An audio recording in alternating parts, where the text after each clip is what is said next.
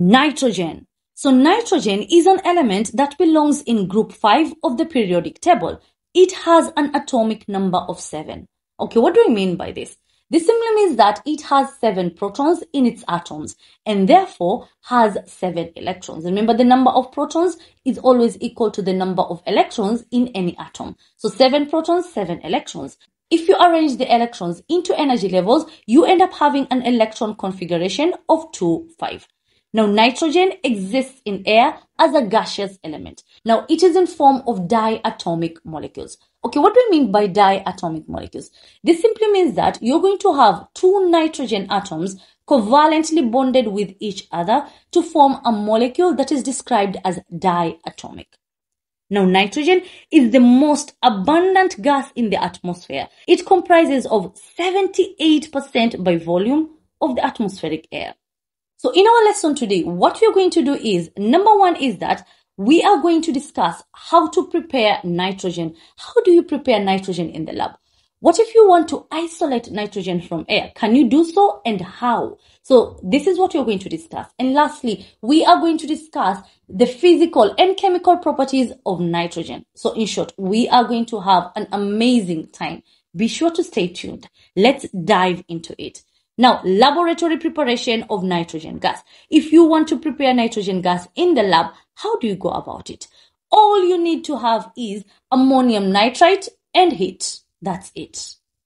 But there's a catch to it. Ammonium nitrate is not stored in the lab. And the reason for this is because it's quite unstable. So you need to freshly prepare ammonium nitrate in order to obtain nitrogen gas. So how do you go about it?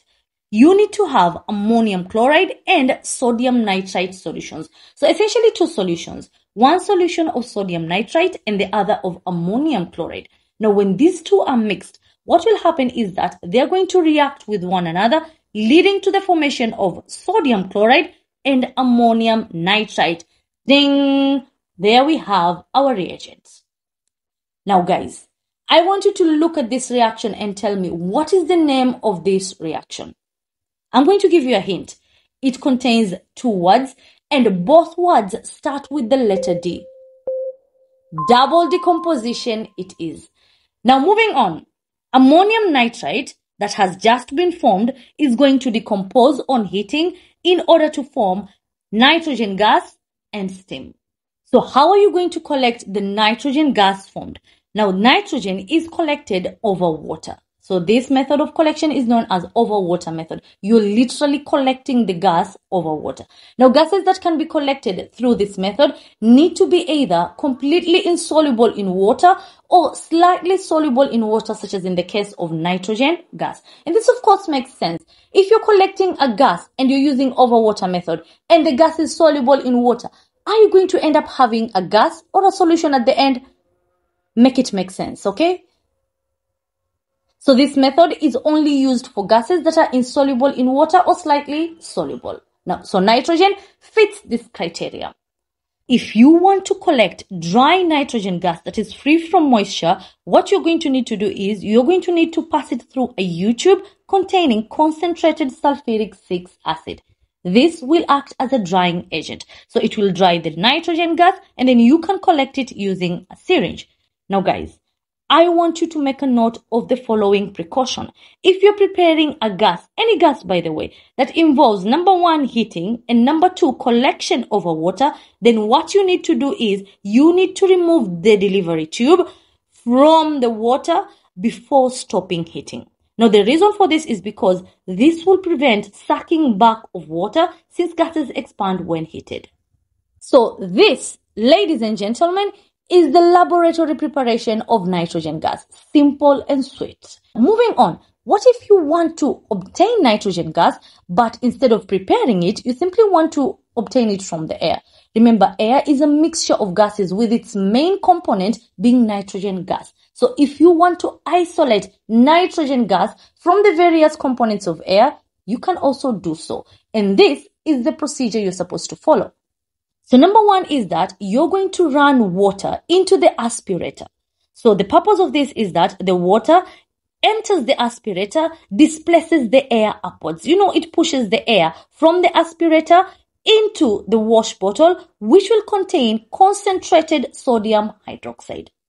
Now, the purpose of this is to absorb carbon dioxide. Now, you can actually use concentrated sodium hydroxide or concentrated potassium hydroxide. Either of these will serve the same purpose. So it absorbs carbon dioxide. Essentially, it reacts with the carbon dioxide to form a carbonate and water, as seen. Now, the remaining air that is now free from carbon dioxide then passes into the combustion tube containing heated copper tannings. Now, copper tannings are simply small pieces of copper metal. So these have been heated. Now, when the remaining part of air is passed across it, what do you think will react with the heated copper tannings? Yes, oxygen gas. Remember, the active part of air is oxygen gas. So oxygen will react with the copper to form copper 2 oxide. Now, what observation are you going to see? You're going to find that the brown copper tannings will turn black. Why? Because the compound that is formed, which in this case is copper 2 oxide, is a black solid. The remaining gas, which mostly consists of nitrogen gas, will then be collected over water. I repeat, the reason why this is done is because nitrogen is slightly soluble in water. Now, I want to make the following observations. The nitrogen gas that is collected in this process is not going to be totally pure. It will contain some impurities, mostly in the form of the noble gases, argon, helium, and such. These gases are going to be there, and you cannot remove them using chemical reactions because they're chemically unreactive. So what are you going to do to them? Anyways, so nitrogen gas is not going to be pure, and as such, it's going to be denser than the one that is obtained from the decomposition of ammonium nitrate. That was pure. This contains impurities and will therefore be denser. Now, there is a third method whereby you can obtain nitrogen gas. This is a method that is usually done on a large scale. It is done through a process known as fractional distillation of liquid air. Now, I'm not going to get into this. I'm not going to discuss this in this video because I already have a video on this. Be sure to check it out.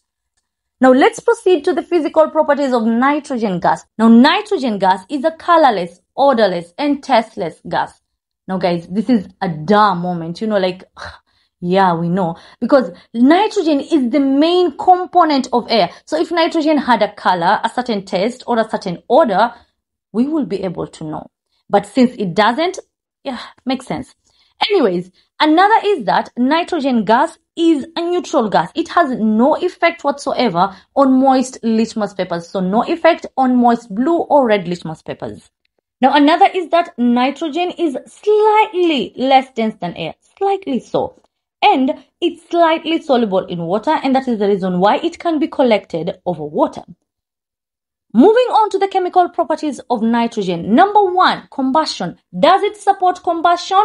No, it doesn't. In fact, the only gas that does so is oxygen. So nitrogen does not support combustion, neither does it burn. In fact, nitrogen is chemically unreactive under ordinary conditions of temperature and pressure. This simply means that if you have normal or room temperatures and pressure, nitrogen is unreactive. It does not react. And the reason for this is because of the strong triple covalent bond that is present between the two nitrogen atoms. Okay, that's quite a lot. When I introduced nitrogen, I mentioned that in the atmosphere, nitrogen exists as a diatomic molecule, whereby you have two nitrogen atoms covalently bonded with one another. Now, the type of covalent bond that is present is actually a triple covalent bond. And these are very, very strong and require a lot of energy in order to break. So you're going to need energy, a lot of energy to break these bonds so that the nitrogen atoms can then be free to react. So in most cases, you find that nitrogen is simply inert. It's unreactive. This does not mean that nitrogen does not react at all. It does actually. It reacts with some substances under certain special conditions. Let's give a few examples. Oxygen, nitrogen, and oxygen will react with one another when they are heated at high temperatures. This will lead to the formation of a compound called nitrogen 2 oxide. Hydrogen, yes, nitrogen and hydrogen will react with one another when heated in the presence of an ion catalyst and under high pressure. This will lead to formation of ammonia. And yes, you guessed it right. This is actually the process that is undertaken in the Haber process. You know industrial manufacture of ammonia? Then yes.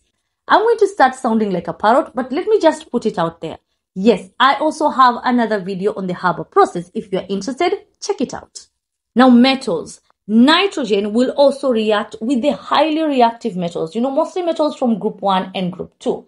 Now, when these metals are heated, in the presence of nitrogen, the two react together, leading to the formation of a metal nitride. For example, sodium will react with nitrogen to form sodium nitride, magnesium with nitrogen gas, magnesium nitride, calcium with nitrogen gas, calcium nitride. And there we have it. So what essentially is done is that you're going to take the metal, place it on a deflagrating spoon, heat it, and then place it in a jar containing nitrogen gas. This brings about the reaction. Now, if you were to take the metal nitride that is formed, for example, magnesium nitride, add some water to it, it will react, giving off ammonia gas and magnesium hydroxide. Now, the gas that is formed, which is ammonia in this case, will turn a moist red litmus paper to blue. In fact, girls, if you were to carry out a practical and you find that a certain gas is produced which turns red litmus paper blue, in most cases, that is simply ammonia gas. Now, the reason why these metals can react with nitrogen gas is because the heat that is produced by the burning metals. Remember, we first heated the metals before placing them in a jar containing nitrogen gas. So the heat produced by the burning metals is strong enough to break the triple bond in the nitrogen molecules. So this frees up the nitrogen atoms, allowing them to react and combine with the metals to form nitrides. And there we have it.